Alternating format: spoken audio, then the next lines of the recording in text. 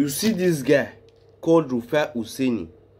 The reason why I be say many people love this man na because say he always speak out the truth. Make una just listen to this video. Make una hear wetin RUFIA OSENI talk about this update now wey be like say dey trend on social media. Make una hear wetin RUFIA OSENI of Arise News tell Yahaya Bello. If you come across this video and you are from this country, listen to this video and also spread the video, share the video so that other Nigerians will still hear what I'm hearing. And I will be right back to react to this video. Good morning to you guys. Good morning, Rufai. Good morning, Ayo. Good morning, Rosary. And good morning to our viewers watching from wherever in the world. Now, the Court of Appeal in Abuja has ordered Yahaya Bello, former governor of Kogi State, to appear before the Economic and Financial Crimes Commission for arraignment. The court overturned a Kogi State High Court decision that restrained the EFCC from prosecuting Bello on the allegation of an 80 billion naira in money laundering. In a unanimous decision delivered on Tuesday, a three-member panel of the appellate court, led by Ken Amadi, also restrained the former governor from taking any further action regarding the charges against him until he has been formally arraigned. The EFCC filed the appeal against the judgment of Isa Abdullahi Jamil, a judge of the Kogi State High Court, in a fundamental rights case instituted by Bello in February. Now let's see what the people are saying. The first tweet there reads, Yahaya Bello should have appeared before the law court a long time ago. But unfortunately, this country is not serious, and the EFCC plays selective justice when it comes to flexing their powers. Yahaya Bello felt untouchable because the EFCC literally made it seem so by declaring him wanted instead of going to pick him up. The next tweet there reads, how many times will the court threaten Yahaya Bello with facing the law? He has been facing the law, but it seems the law is deliberately kept in gear in the reverse and have been pulling back fearfully to avoid a collision. We are watching this drama series. The last tweet there reads, Yahaya Bello is bigger than the EFCC. Yahaya Bello seems to be bigger than the judiciary. Yahaya Bello is bigger than the police. Yahaya Bello is bigger than Nigeria. Where is Yahaya Bello? And before you comment, still keeping it in Kogi State Governor Alhaji Usman Ododo has approved the appointment of 1,192 additional aides. This was contained in a statement issued by the Secretary to the State Government, Dr. Folashade Ayoade. The aides include Yakuba Abdul Hakim, who will serve as the Executive Secretary of the Kogi State Office for Disability, 165 Senior Special Assistants, and 36 Special Assistants. Others on the list approved by the governor are 574 ward special assistants and 290 local government special assistants. Similarly, Ododo also approved the appointment of Alhaji Ibrahim Abdul Sadiq as the Director of Protocol for the First Lady Office, in addition to other retinue of aides. The governor congratulated all appointees and urged them to put in their best service to the state and humanity at large. All appointments are with effect from September 1, 2024. Again, we turn to the streets to see what the people are saying. The first tweet there reads, it's high time the Constitution provided for the number of special assistants that a governor or even a president should have. The next tweet there reads, the same governor will say Kogi State cannot afford to pay 70,000 naira to the state civil servants. And the final tweet there reads, maybe unemployment will reduce by 1,192. Now, so I was looking at that, and I was checking for the unemployment numbers, figures. Maybe this is the governor's response to unemployment. Let him employ everybody in Kogi State. But this is what we talk about when we talk about over-bloated cabinets, not just at federal level, but at state level. You know, when we talk about the federal, the center, we often say that we should also look at the subnationals. They are sometimes the biggest culprits when it comes to wastage and, you know, and bloated cabinets. Say it again, please. Say it one more time. We see this play out in Kogi State. What did Kogi raise in terms of IGR in the last year? Kogi's debt profile, Road to Space, you help me with the figures. It's high. It's very high.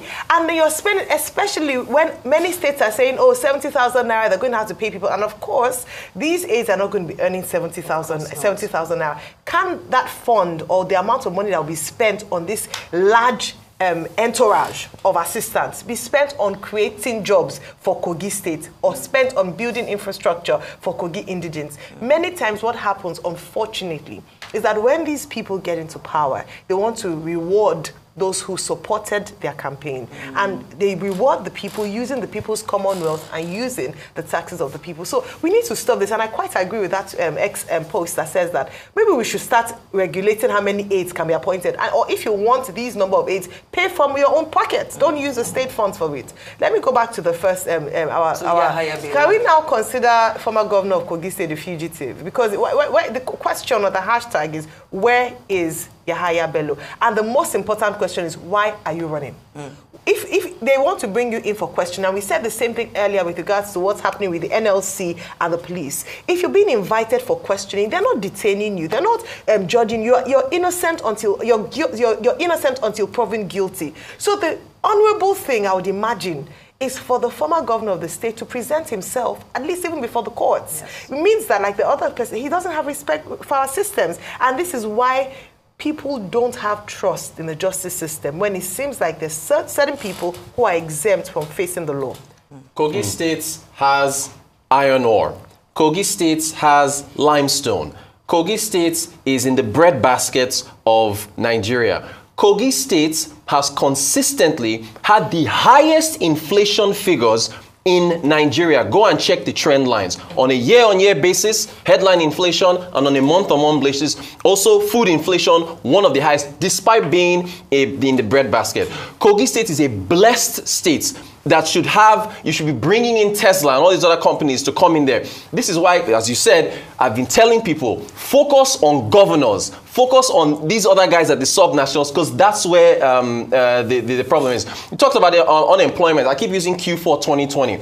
At the top of the hour, we're talking about River State and all the chaos that's happening there. River State's unemployment and underemployment combined, 59%. Kogi State is 66. Wow. Almost 7 out of 10 people are either unemployed or underemployed in Kogi State. Listen, if we break down the issues in each of these states in the federate, man, we'll have content, trending content for years to come. That's all I have to say. Yahaya Bello should face the law. Well, it seems as if, like I said, 1,192 people are not part of these people that are not employed anymore. What are your thoughts? They have jobs. They have jobs now.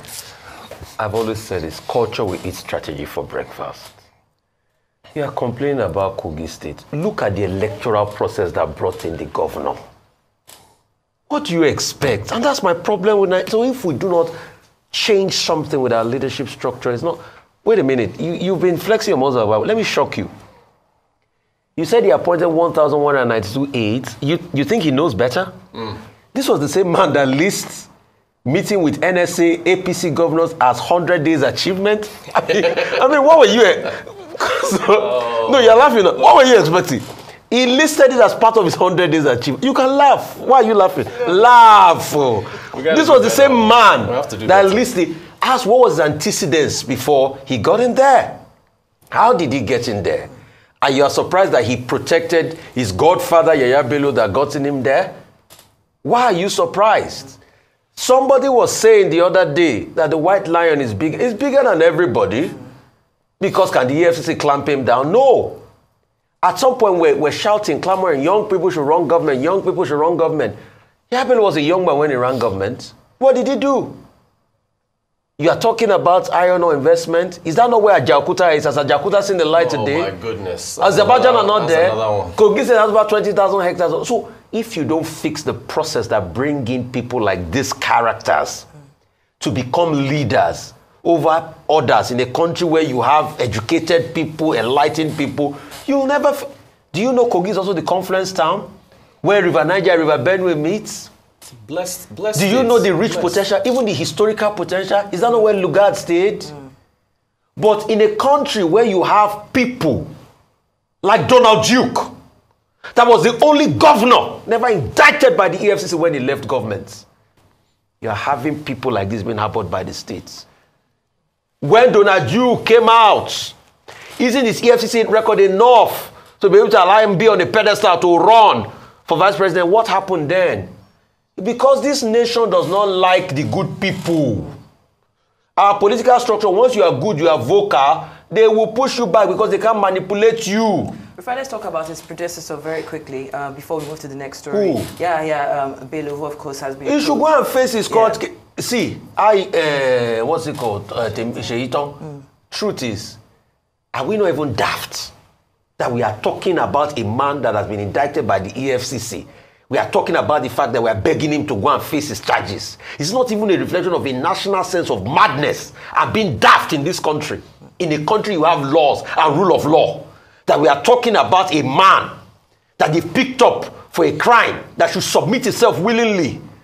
It's not because we are mad. They've removed our brains and skulls. Henry Thoreau has said it all. Yeah. The place for a just man and unjust society is the prison. So people that are speaking the truth, you put them in prison. But people that have been fingered in corruption charges, they can walk free because they have cronies in power. Exactly. And you think we have a system. We're joking. He skipped appearing in court 5 times. Every month since April. April 23rd, 10th of May, 13th of June, 27th of June and 17th of July. Big English. So what where is Yahya Bello? Hashtag where's Yahya Bello? Let's move on to for our other next people, story they now. are so quick to invite you at maybe my next story will make you guys a bit. Thank you for watching that video. So guys, before you leave, look at the top here. You will see where they wrote subscribe. Just subscribe to this great platform and also put on notification bell so that whenever we upload any video in this great platform, you will be the first to see it. And don't forget to share this video to all social media platforms on Facebook, WhatsApp and Instagram, and also on YouTube, so that everyone out there will see this video. So guys, see you guys some other time.